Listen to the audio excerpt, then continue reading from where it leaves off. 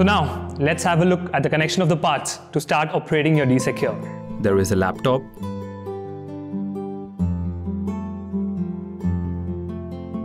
After you start the laptop, please input 123 as the password. This is the default password which is set by the suppliers. You can change this password anytime. Just make sure after you change the password, you have to enter the same password every time to start the machine.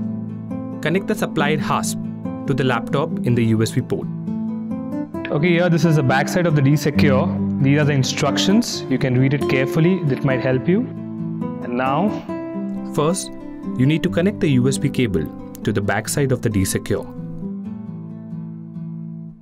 Connect the other end of the USB cable to the connector in the laptop.